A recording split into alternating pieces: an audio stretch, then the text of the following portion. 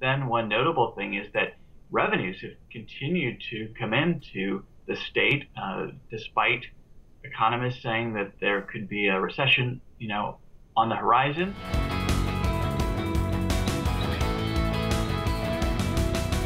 Let's get a little Civics 101. First, what are supplemental budget requests? What might they involve? And tell us a little bit more about them, because the legislature in Washington State does a 2-year budget cycle. They set the budget last session for 2 years. Why are they doing budget stuff this year? It's supposed to be not a budget year. The way I think of it is that it's an update to the state's 2-year budget is what the supplemental budget is. So you're right that in the odd years they write the 2-year budget. Last year, for the first time, the state budget was over $50 billion.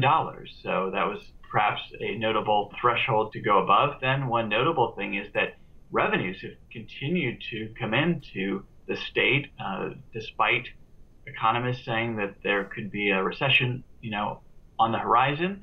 For now, the state economy is continuing to pump money into the state coffers. So you have a situation where there is more money to work with. There are also some additional needs that have come up and priorities. And so what you'll see is the budgets will probably do a combination of address what are called maintenance level costs that were something they're already funding. The costs exceeded what they expected. And then it's likely the majority Democrats will want to fund some new things, especially I would expect in the arena of housing and homelessness, which has become a top priority in this legislative session, and frankly a top priority for both Democrats and Republicans, although they don't always see eye to eye on what the best solutions are. And certainly the governor has been urging additional funding. He wanted them to tap into the rainy day fund to fund some more shelter beds in particular. I don't think there's a lot of appetite to do that, but with this additional money in the budget, they may be able to do some of what the governor wants without tapping into the rainy day fund. You can see more of Austin's reporting on these and other topics at nwpb.org.